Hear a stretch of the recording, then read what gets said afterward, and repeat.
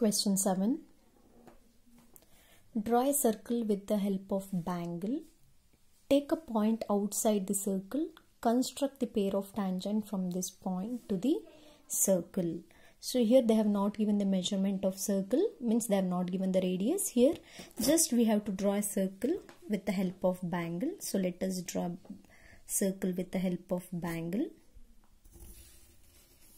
So we draw the circle with the help of bangle. For this circle we have to find the radius. How to find the center. For the circle we have to find the center.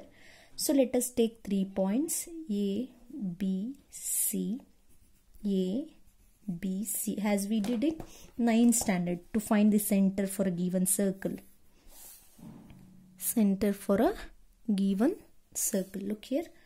So after this, taking perpendicular bisector, taking more than half here. So cut an arc. So from here,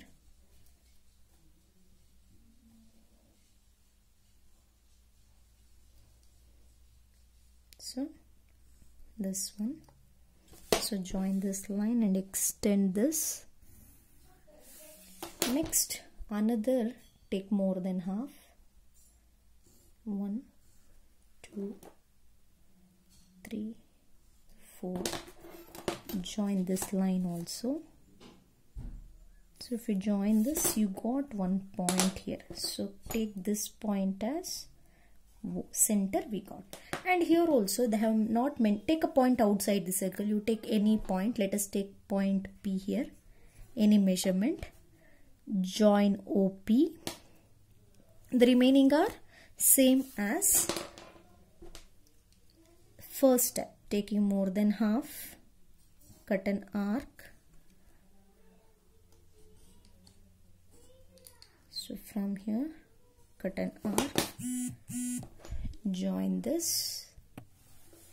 So from here to here you join, you got one point, take that point as M and same M as center, OM as radius, draw another circle.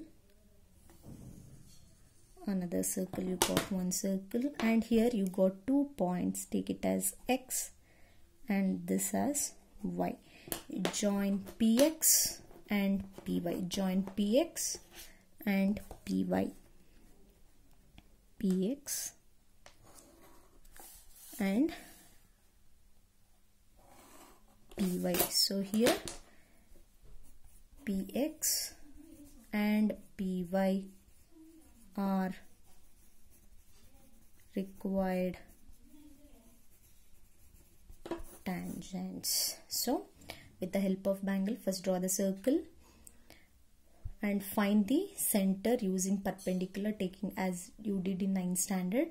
Then take any point outside the P, either you can take here, here or somewhere else, and take from that join OP, and for that line OP draw perpendicular bisector. You will get one midpoint. Take that midpoint as M, and taking OM as the radius, draw another circle, and these two circles are meeting at 2 points. Take the 2 points as X and Y.